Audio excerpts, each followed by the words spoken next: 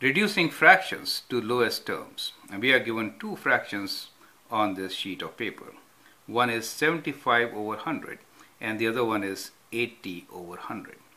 Now, what does reducing fractions to lowest term means? Well, I'm Anil Kumar and I tried to research a bit and I found two things about these reducing fractions. One was that reducing means you have to divide somehow so that you can write the fraction in lower values. These numbers, for example, 75 and 100, if you can reduce these numbers, which you can do only by dividing. So there are two things which I figured out. One was to divide, right? One was to divide to reduce, because if you divide a number, you get a lower number. So that part is divide the numbers so that you get lower numbers. And of course, if you divide numerator by some number, you have to divide denominator also by the same number, right? So you have to divide both numerator, right? So let me write numerator in short form as NR and denominator as DR. Okay, so divide both numerator and denominator by the same number. In that way, you can reduce a fraction. So you basically get equivalent fraction. Okay, so that's one part I learned. And second was, what is lowest terms?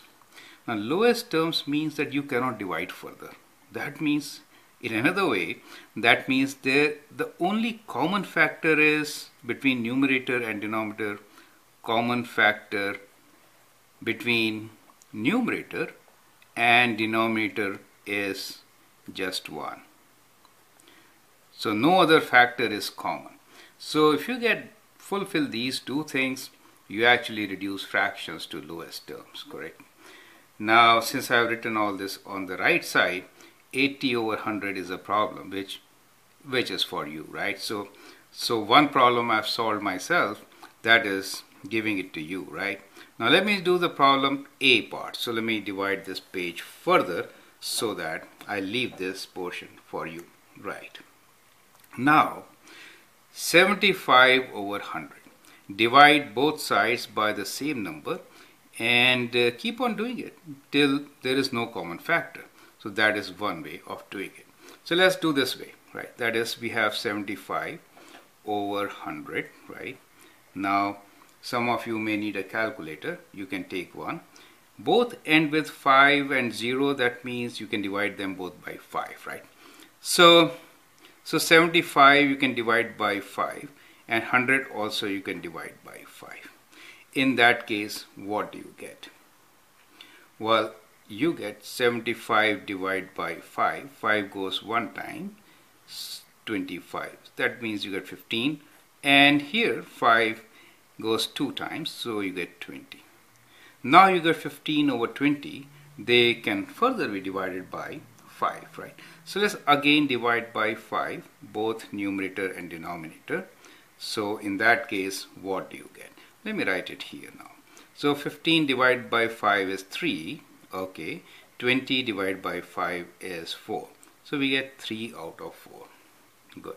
Now can I divide them further? No. There is no common factor.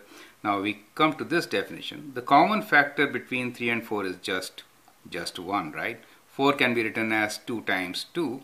3 is 3 times 1. There is nothing common between them apart from 1. So this is the lowest term, right?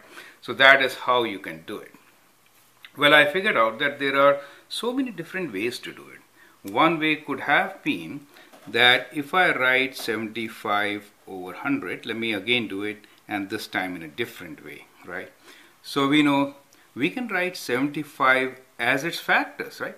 After all, we are looking for common factors to cancel out, right?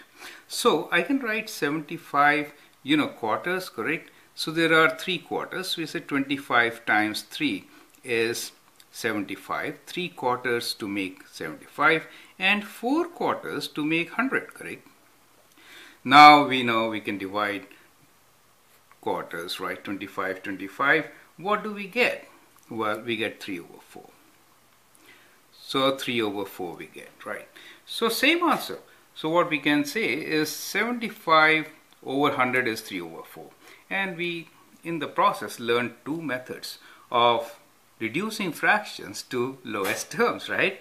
So one method which we learned, I'll call this as a method of repeated division, right? So I'll call that as repeated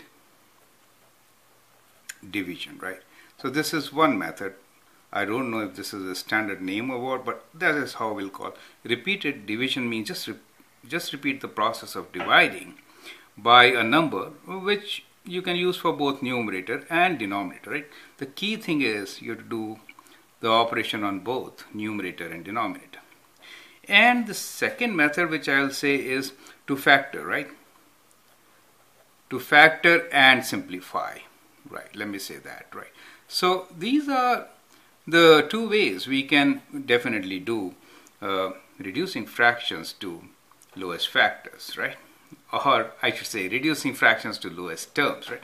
Sometimes we also call this as simplify fractions.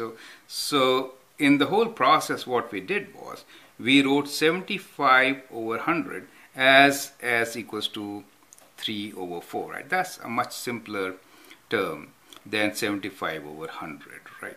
Now, meaning you understand 3 out of 4 really means what?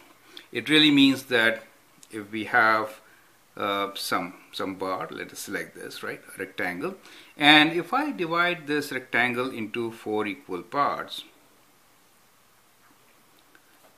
right, 4 equal parts, then 75 over 100 is equal to 3 out of 4. That means we take away 3 parts, right? So that is what it means, correct? So let me shade it like this now. So these are different ways in which you can see the same fraction.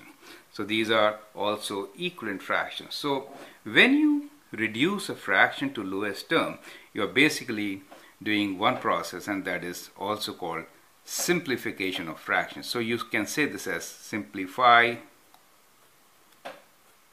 fractions, right?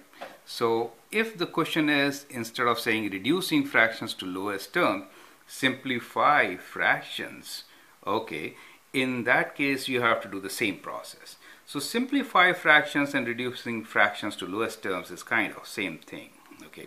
So let's recap. So what we have learned here, that when we say reducing fractions or simplify fractions to lowest terms, it really means that we have to divide numerator and denominator by their common factors until we get to a stage that the common factor between them is just 1, correct? So that is what it is. I hope you appreciate it. So we'll have a lot of practice problems. I'll do one of them and the other one you do. I like this method of working, and I hope you'll enjoy it with me. Thank you.